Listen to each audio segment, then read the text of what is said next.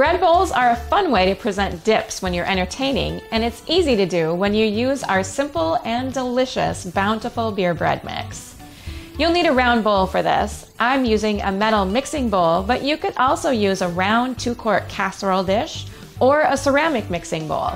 This one is 8 inches in diameter and 4.5 inches high.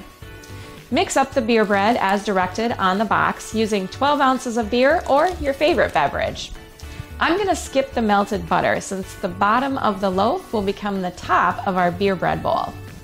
Spray your bowl with a healthy dose of non-stick spray to ensure the bread comes out easily when it's done. But pour the batter in and bake it at 375.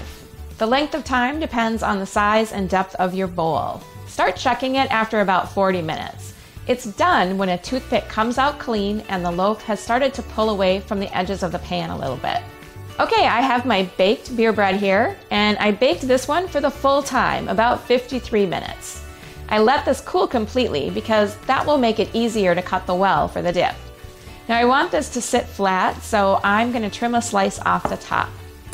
To get good placement and shape, use a small bowl or measuring cup to mark the spot, then cut out a cone-shaped well using a sharp knife. Once you get the main pieces of bread out, trim out smaller pieces until you end up with a well about the same size as the amount of dip that you have.